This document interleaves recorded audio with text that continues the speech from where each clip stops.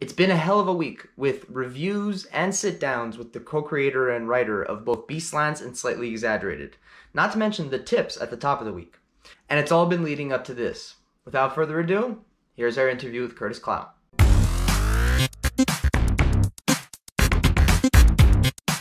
Curtis, thanks for being on the show. Thanks for having me. I'm excited to chat. Absolutely, absolutely. So, for those of you who don't know, Curtis, why don't you give them a little bit of background? So I am a full-time comic writer. I quit my day job about 6 months ago to be Nice. full-time now, but I've been doing this for about 5 to 6 years. That's usually how it starts for upcoming writers. Like you usually have to have a day job before you can do full-time. But I've just been self-publishing through Kickstarter, and now I have signed a few of my series with some publishers, so I should have some news soon. And then I'm just trying to make a living writing comics, doing what I love. Good stuff, man. You've made the plunge. You are now fully a comic book writer. That's amazing. Mm-hmm. Good stuff. So why do you write comics? Like what got you? I know this is like, we're covering the basics here, but what got you into comics? What was it? For me, obviously, I grew up and I just absolutely loved geeky content. I just loved how, the stories were being told and like there were real issues being told, but through these awesome out of this world designs and creations and characters. So what kind of led you, and that's how what got me into this geek stuff, but what led you into comics? Sort of the same thing, yeah. Like growing up, I would play games and read comics, and then I always like wanted to tell my own stories. So I just Yeah. have been a fan of storytelling. But when I was playing games or reading comics, I would get my own ideas for these worlds and kind of make my own comics. So it was like that was kind of like my path throughout life, is trying to figure out how to tell my own stories. And then in my early 20s, I got more and more into comics, reading a lot of Images catalog and stuff. So I Nice. decided to try to make my own comics, and it got me here now. Good stuff, man. Good stuff. And where do you say, like, just this is always a curious question that I have for creators in general. Where do you kind of get your inspiration? Where does it come to you from? Is it kind of just like, oh, an idea came to me and you just kind of grab it and go with it? Because for like myself, whenever I get an idea for anything, like that's kind of how it is. You're kind of just like walking or you're doing whatever. Is it? But I know it's not like that for everybody. So how what's the process kind of for you to get these ideas and where do they come from? Sometimes it just comes out of nowhere. Yeah, like you're walking the dog and then you're just thinking of stuff, or listening to like soundtracks. I like to listen to a lot of movie soundtracks, game soundtracks, like without any dialogue. That'll kind of like get you in the zone to think stuff. But then also consuming other entertainment, like watching some Studio Ghibli films will always lead to some like weird inspiration, or playing like a good game will lead to inspiration. So sometimes like consuming stuff will kind of give you your own spin on new ideas. Nice, nice.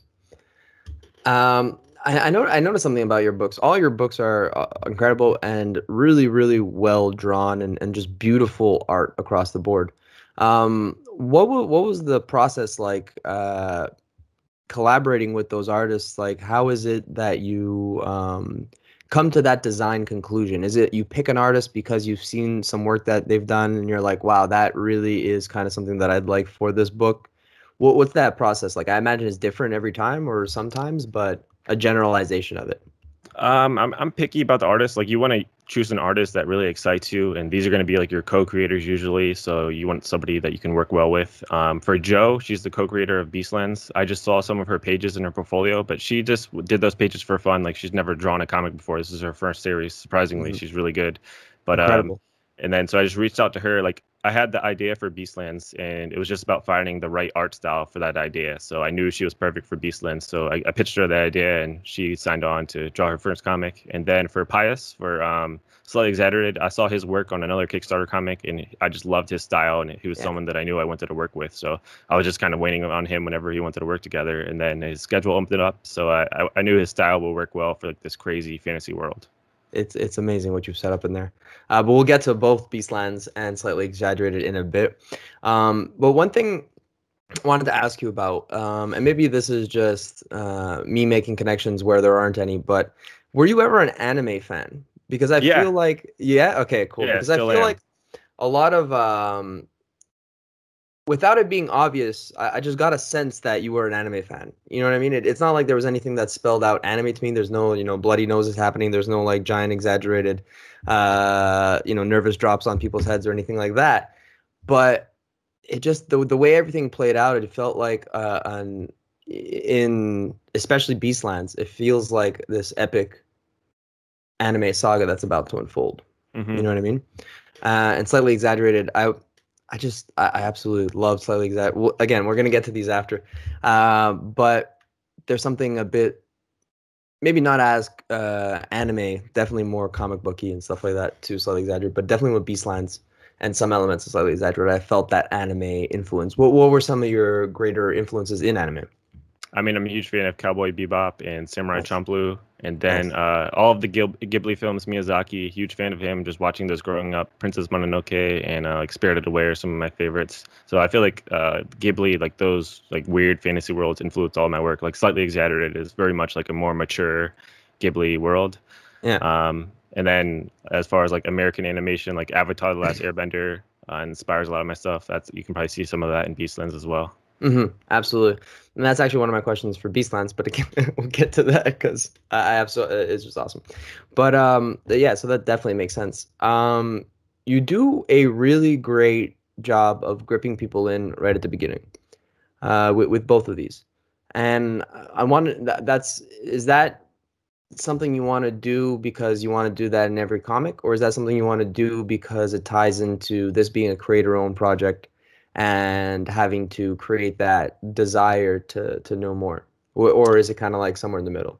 What's that Somewhere in the like? middle, a little of both. Like I feel like for any comic you write, you want to try to hook the reader within the first 5 pages, or they might not want to read it anymore. But Yeah, that's even more important than if you're writing like a licensed superhero story. Then they're more likely to keep reading just because they have that connection to that superhero, and they're reading hundreds of comics from. But for a creator-owned series where you're introducing them to a brand new world, you really have to try to hook them within the first few pages, or they might not ever read it again. So if yeah, I'm writing this new series. I want to hook them for Beastlands, so hopefully they will want to read the rest of the series.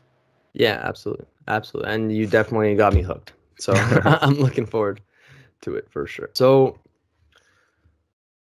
you've put out numerous comics. You spoke about on the tips video, which you can watch on the channel.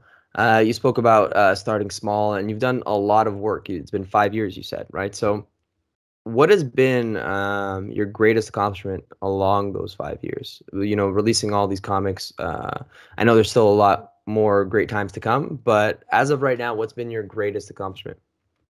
The last Beastlands Kickstarter was pretty crazy. That was for issues 4 and 5, and the goal was 14,000. That was like our biggest goal I've ever done for a Kickstarter, and it ended up raising over $50,000. So that was like a crazy feeling just to see that much interest in our comic. And then we actually ended up making a song for Beastlands. It was like a theme song with like an orchestra and stuff. So that was pretty awesome as well. So you finally saw like the fruits of your labor coming to fruition, like in full. I also saw that Slightly Exaggerated got acknowledged as well.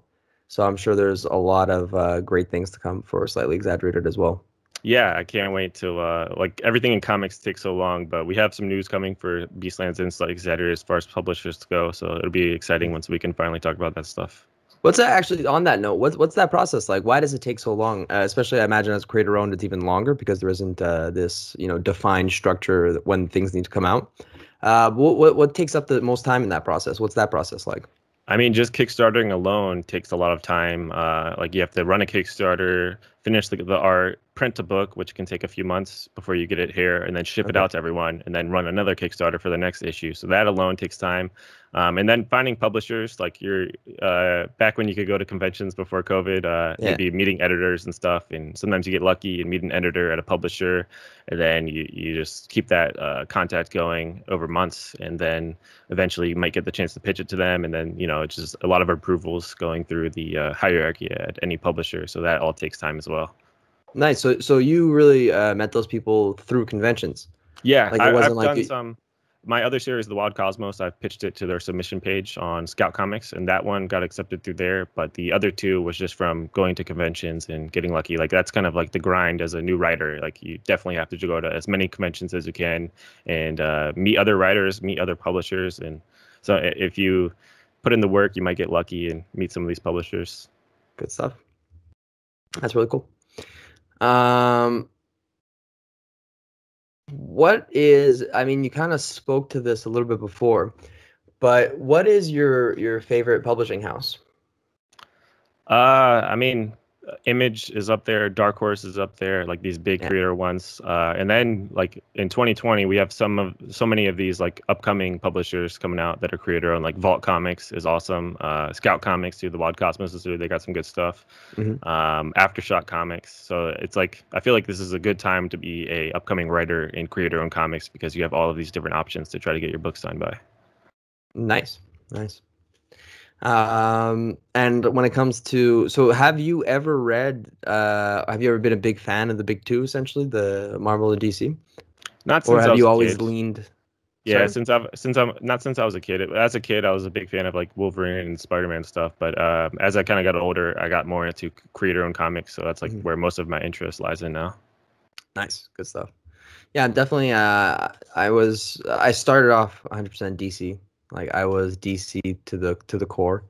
And then also Spider-Man, which I didn't really consider Marvel. I just considered Spider-Man. But that's where I started. And then I kind of went backwards. And then I started picking up a couple Image comics, a couple Aftershock. I have one or two Dark Horse too. And now I'm taking that plunge to create our own because a friend of mine who was the one who kind of set this interview up, new X guy on Instagram and now on YouTube as well. He was the one who was always talking about create our own projects and stuff like that and really backing them. And I'm like, man, let me check this out. So it's been like a year now that I've been really looking into create our own projects and kind of diving in there a bit.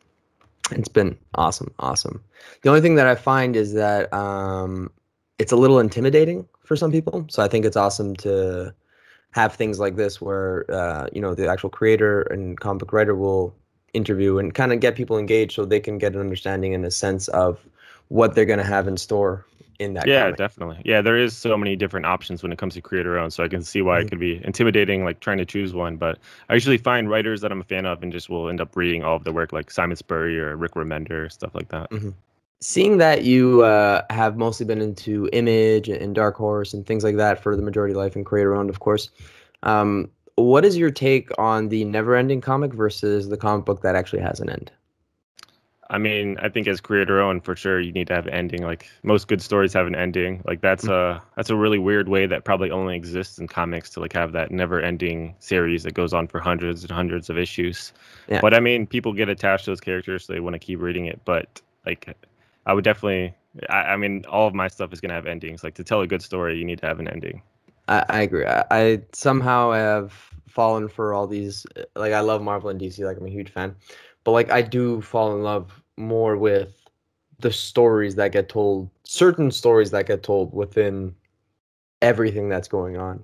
So what's your take on the never ending comic though? What do you feel like they suffer because of it a bit, or do you feel that it provides more opportunity to get creative because these stories have been done over a million times?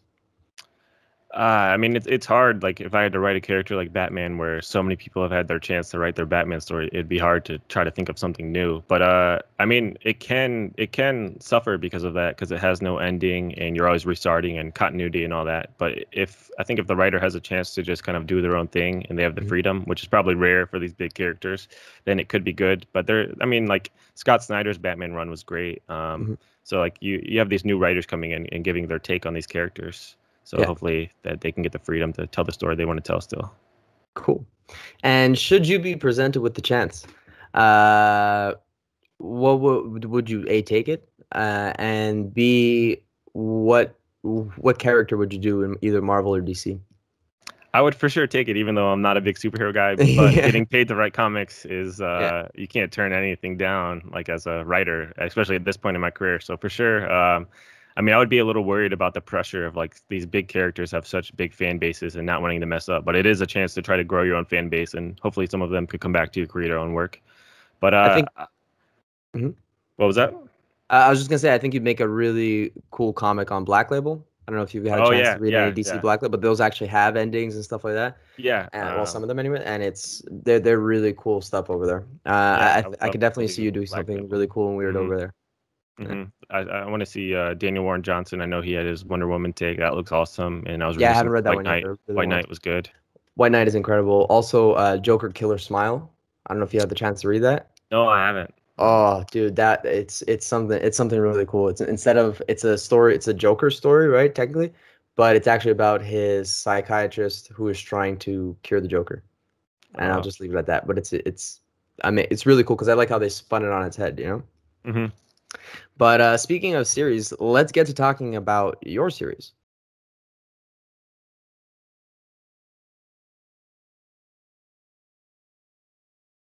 Definitely support his book. Definitely support all of his books. He is an incredible writer. You'll see it instantly as soon as you pick up one of his books. You know, it's just great. It's just really great. I don't know what else to say. It's fluid. Thank you.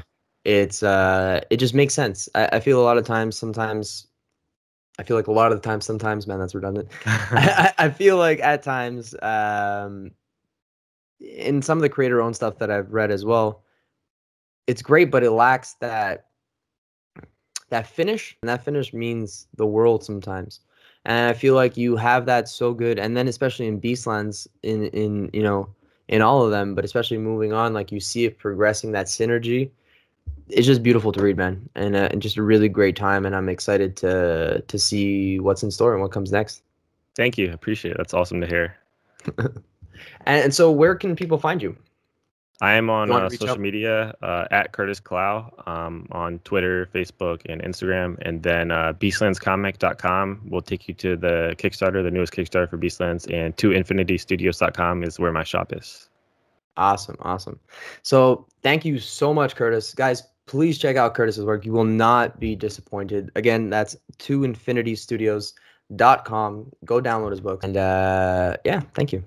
Thank you for having me. Thanks for all the kind words. It's always good to chat about comics, especially your own comics and people that enjoy reading them. So I appreciate it. And that's it, guys. I hope you enjoyed Launch Week. Thank you, Curtis, once again for sitting down with us and talking about Beastlands and Slightly Exaggerated, and not to mention those awesome tips you gave at the top of the week.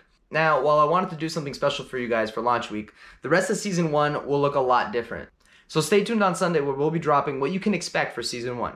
As always, my name's Eddie, and I'm here reminding you guys to keep it geeky.